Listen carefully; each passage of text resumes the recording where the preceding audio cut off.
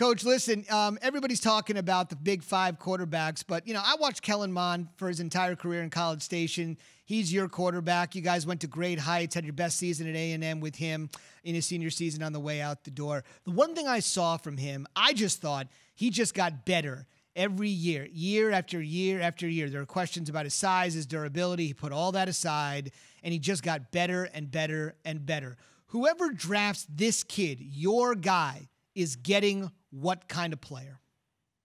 A guy that's trying to prove himself every day. And I think that's very important for guys, because I think, you say, well, I want to be a Division I player, or I want to be an NFL player. Well, I just don't want to get there. I want to stay there. Then I want to be an impact on the team. And I think you got to drive yourself to get better. And he's a guy who's been through the ups and downs. See, some guys that get drafted high, and we wonder why, they don't always have success. I've had guys that have done it. They've never faced failure. And sometimes facing failure and going through adversity, you don't know what a guy's going to do. You know what Kellen's going to do. He's going to work through it, and he's going to make his guys better. And he's a guy who loves the game. He loves the whys of the game, and I think that's very important in the NFL, especially at quarterback, not knowing that, hey, I just hit the play, but, why that guy was open, or why I could protect it, and I could change my mics and redeclare the guys, and I know where my hots are coming from, and things like that. I think they're very important. He's a student of the game, tremendous competitor, and has a very inner driven guy inside to be successful and prove people that he could be a great player. And I think that's a lot of that fortitude is what it's going to take at the next level, because, like you say, the talent levels get equal.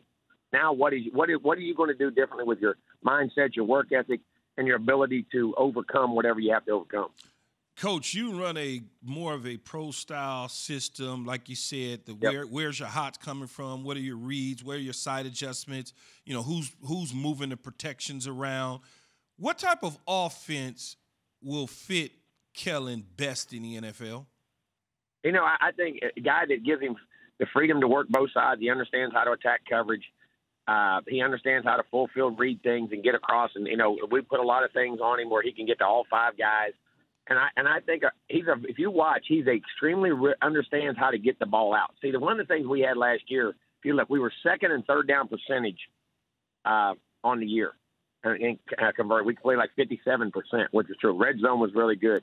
But also we only gave up 4 sacks. Now, our offensive line did a great job, but he knows how to get the ball out, where he's got to get it to, very rhythmic, can cut and, as I say, slice you up, and understands how to do that and be patient with it and then throw the deep ball. So I think guys that do that, get the ball out like in the West Coast type systems, they get it out, understand how to rhythmic throw it, throw the rhythm throws, and then take the shots as they go. But because he, as you watched last year, we didn't have very many negative plays. We had a lot of great plays, but we didn't have very many negative plays. And that, keeping yourself in third and makeables and then being able to convert, I think he does a great job at that. Jimbo Fisher, Texas A&M head football coach, 2013 national champion at Florida State, joining us this morning on Keyshawn, J. Will, and Zubin. Coach, let me ask you this. You had 2 former first-round picks in Jameis, Winston, and E.J. Manuel at the quarterback spot. Where does Kellen kind of fit in with those guys at? He's really in between them, because E.J. was very athletic. Mm-hmm. Looks like we just lost Coach there. We'll try to get him back. But that's an interesting comparison, because a couple of guys like E.J. Manuel didn't really work out key at this particular level in the NFL after he was drafted by Buffalo. But he's saying all the right things. The intangibles on Mond, he says, are off the charts. And you were nodding when he answered my question and said, sometimes facing failure and adversity can make a man. Adversity is key. When I'm looking at prospects, what type of is everything all rosy and great and everything? That guy, I'll check the red box on that guy. Everything's clean. When you don't have adversity, I don't know how you're going to respond when I punch you. Are you going to hit back, or are you going to fold your tent? And Coach is back. Coach, you were just in the midst of comparing E.J. Manuel, some of the other guys you had at FSU, to what you're seeing with Mond. Sorry we got cut off there. Go ahead. I think he can create plays with his legs. Like E.J. was very athletic, made throws, did things. Jameis understood the whys. I mean, both of them did, but Jameis would slice and dice you and then create some plays. He's kind of between them. He has traits of both of them. But the one trait I think that all of the great ones have, they have to be unbelievably competitive. They have to raise the game of the guys around them, which I think we don't always pay enough attention to. And how, changing culture. EJ helped change the culture. Jameis took us to another stratosphere like he did in the mindset of how they got to play. But from a physical standpoint, he can rhythmic throw it, get it out, like Jameis didn't do those things. Jameis was a tremendous deep ball guy, but EJ was so athletic with his legs and create things. So it's kind of a combination of both. But the one thing he has, the competitive nature, the mindset of understanding why things are done, and he raises the games of the guys around him and the culture of how to be successful. Coach, I want to ask you about a couple of guys that you had to prepare for in the SEC that figure into the early rounds of this year's NFL draft. Mac Jones and Kyle Trask. Who was the tougher guy to prepare for? Well, they both were, because they both had great wide receivers around them, too. They were both really good. I mean, what Mac did was amazing to me. They threw the ball down the field so much. But, I mean, they had the skill set to do it.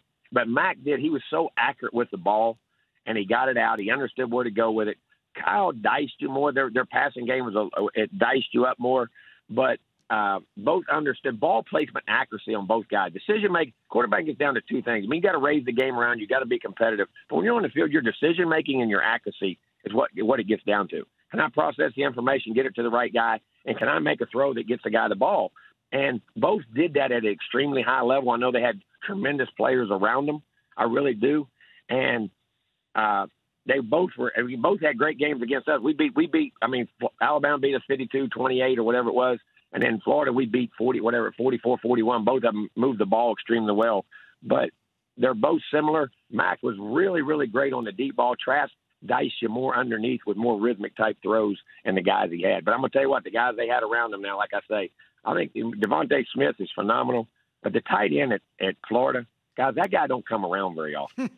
That's a guy that we just don't talk about enough in the way that NFL game's played. And the other guy, when you jump on him, Jalen Waddle is a guy that the explosiveness, him and Waddle and the tight end at Florida jump off the screen at you when you watch them on film and you have to defend them because they can do so many things.